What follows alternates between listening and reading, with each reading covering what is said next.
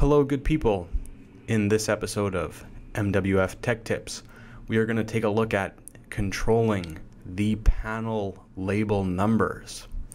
So in my project, if I needed to, let's say, swing around here and delete panel 138 and 139, if I delete those two panels and I were to recreate the panel in these two walls, use my shortcut keys for quick create,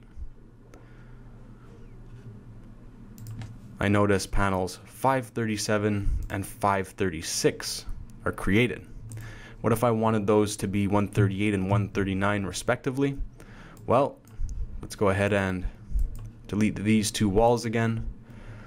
Let's open the Manage tab in Project Information. I see a parameter here called BIMSF last panel num. The last panel I created was 537, so let's say 137.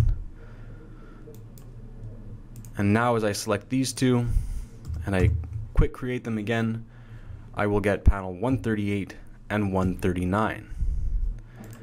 How can we apply this into a project? Well, maybe on the second floor I want all of my panels to start with the 200 prefix, and now the next panels I create will be 201, 202, 203, and so on.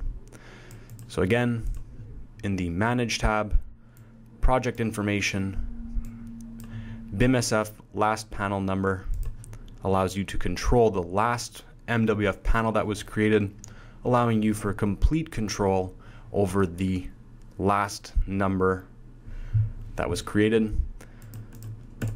Hope this helps.